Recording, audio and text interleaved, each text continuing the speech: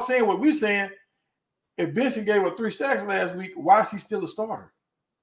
Yeah, he need to be out the game, man. They gotta either take him out or move him back to his position. And if you're gonna keep him in, he can't stay in at guard. Now, if you go move him to tackle or whatnot, but I do not want to see him run out there at guard. If y'all like, oh well, his normal position is tackle, we're gonna give him a shot at that. Cool, but he got to either be on the bench or be at tackle. I don't want to see him at guard, man. Hey, I'm with you 100%. 100%. Like, and what I don't understand, like, I was giving, what's my man named Lou Holtz? Yeah. I was giving him mad props because I like what he's doing with the line and everything. And like the line looked better than what it looked last year. But I know, just from being a football guy, Tyler Brown is too small to be a tackle in the league. You know yeah. For sure. So his best shot is center or guard. Mm-hmm. If we're trying to put him in the league, if that's the goal, I'm trying to find out what the goal is right now. Like, is the goal trying to get everybody to the league, or is we just trying to get certain people to the league, or like what? Yeah. Are we trying to build for next year? Like, what's the goal? The goal for them, man, the main goal for everybody should be to win, because you start off the season big buzz, the buzz continue. You're on national TV, third week in a row. Had a high rated game last week. Like, if you don't win, that buzz falls off. Now you got less scouts coming to practice. You got less eyes on the TV, and that's less exposure for people.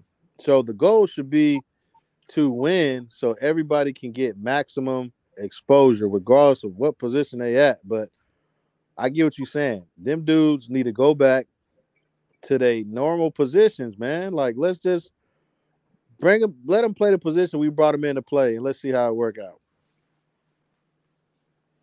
About receivers who aren't playing, Amarion Miller, and I think O should be on the field for sure, but none of that matters if we can't protect the quarterback. If he can't throw the ball, right, why does it matter which receivers on the field? So I feel like we need to get the offensive line figured out first, and I would love to see some of them other players get rotated in. To me, the game matters, but it's not as far as like it matters for our season goals. To be able to be successful is just playing the right people and putting them in the right position. Nick Saban said something that really stuck with me. I think he said it last week. They was talking about some school, might have been A&M, might have been Texas. He was like, having $1 million worth of players, $1 million players mean nothing if you're not having your team have $1 million players means nothing if you're not playing the right people. So I feel like that's a situation that we're in again this year. Is we don't know if we're playing the right people or not because we're not giving other people a chance, and I think it's time to do that. Hey, I'm 100% with you on that, but it's just like I don't understand why. I just don't understand why. Why make it make sense? Like, what did Bucky say something about? He was upset and he was saying something about playing different guys or something like that. Yeah, he said he had a conversation with Prime, basically telling him like, bro, you got to get on your coaches. They got to get it together, man. And he said after that, Prime had a conversation with some of the coaches, but he was just basically telling them what we all saying. And I heard Bucky called the O-line out, which I think Bucky has a better relationship with this year's O-line to where he can call them out and they won't take it personal. They done been to Miami together on yachts, and so they got a better relationship, and they know they're not playing well. So, this is what I don't like about it, because they keep saying the O-line. It ain't the O-line. It's one guy. He says Benson. It's one guy that's really blowing his assignments. Some other people are getting beat here and there, but getting beat consistently, it's one guy.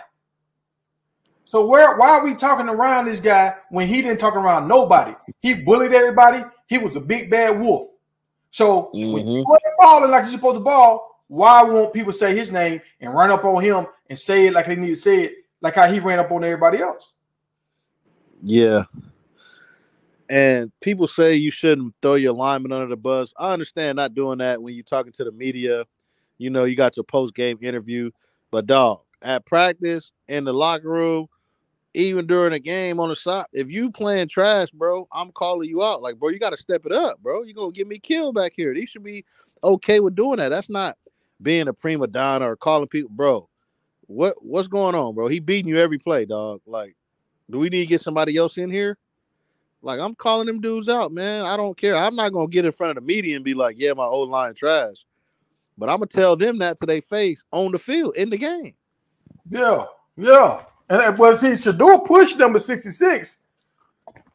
Oh, yeah, I see him trying to push. Yeah, I see that. So I don't know why he pushed him. Like, I think they were trying to hurry up, and maybe he was trying to talk. He was moving slow. They were trying to hurry up. He like, go, bro. You trying to talk. Go. You try to talk to Shedeur about being on his podcast, and then hey, man, you going to let me do your podcast? Man, get your ass up.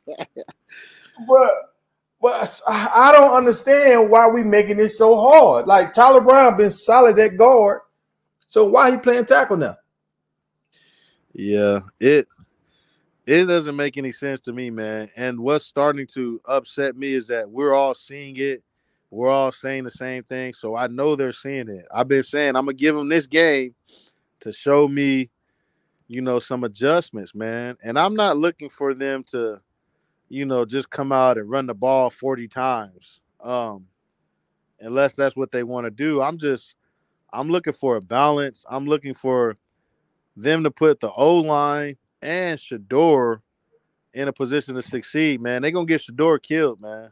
That's my biggest fear, man. They're going to get Shedeur killed, man.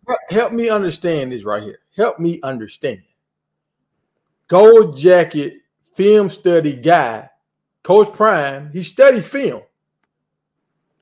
He know about way more about football than us. Mm-hmm. Why in the hell does Bucky have to go talk to him about what his coach is doing? He should be on top of that.